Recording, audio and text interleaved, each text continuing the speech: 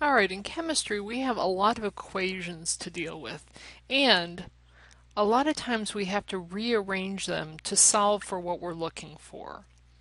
There's a ton of equations in chemistry. I mean, there's just these are only a few of the equations you'll deal with in chemistry. And the trouble is, sometimes we don't want the equations in the form that they're written in. Sometimes we need a different form. And the question is, do we have to memorize all the different forms of each one of these equations? For instance, this first law of thermodynamics. What if I wanted to solve for Q? What if I wanted to solve for W? Do I have to memorize 3 equations? It was bad enough I had to memorize 1, but now I've got 3 different forms of the same equation. So do I really need to do this? Well, luckily, we don't have to, because math is going to save us from a lot of extra memorization. Let's look at the first law of thermodynamics, and I want to solve it for W. Alright, so what I'm going to do first, to be honest, it's a step you don't have to do. In fact, I'm even going to state this. It is a totally unnecessary step. But personally, I have a hard time thinking right to left. I'm used to doing left to right. So I always want my unknown to be on the left-hand side. So I took that delta E on the left-hand side and put it on the right. And I put the Q plus W that was on the right-hand side on the left-hand side. And that just makes my brain work a little less hard. Now what do we do? Well, I want the W by itself, so I need to get rid of the Q. So in order to move a variable from one side of the equal sign to the other, we need to do the opposite operation to both sides. To get rid of the Q, I'm going to subtract Q, because I know that Q minus Q is just equal to 0. But if I subtract Q from the left-hand side, I need to make sure I subtract from the right-hand side.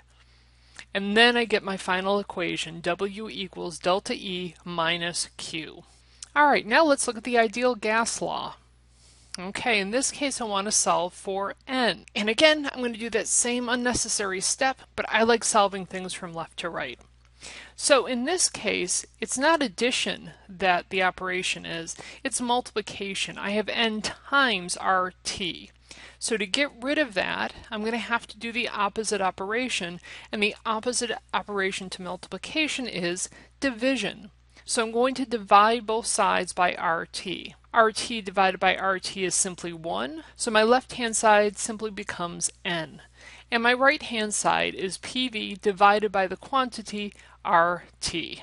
Okay, so we've undone addition with subtraction. We got rid of multiplication with division. Now this is a little bit more complicated because I've got division here. And I know the opposite of division is multiplication, but for this kind of problem, well, we're going to do it 2 different ways. This is my favorite way. In order to solve for something when I've got fractions involved, the first thing I like to do is wipe out all denominators by multiplication.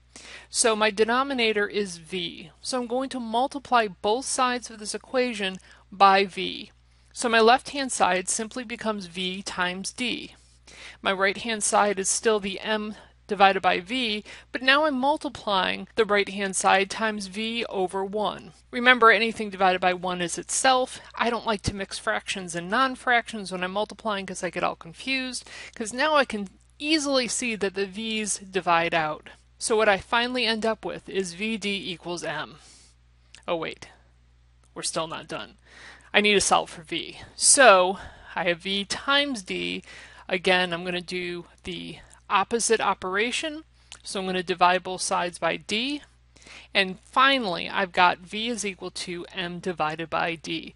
This type of problem causes students the most problems because, well, to be honest, a lot of people don't like fractions. That's why I like this method, because it just gets rid of the fractions right away.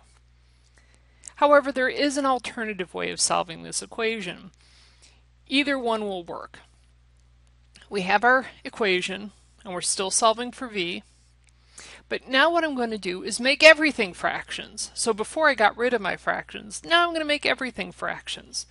Well, the right-hand side of the equation already was a fraction, but the left-hand side, instead of d, I'm going to write it as d over 1, because again, d divided by 1 is still just equal to d. Now what I'm going to do is cross-multiply over the equal sign. So I'm going to have d times v equals m times 1. Let me do that again. D times v equals m times 1. Okay, m times 1 is just m. And again, I've got dv equals m. I need to solve for v, so since we're still not done, we'll do the opposite operation of multiplication, which is division. And finally, again, we get that v is equal to m divided by d. I admit that's a lot of math. But if I had to also memorize all the different forms for all of these different equations, whew, I'm going to even stop there. It's just too much. So we're going to rely on math to be able to rearrange our equations into the form that we really need for the particular problem we're facing.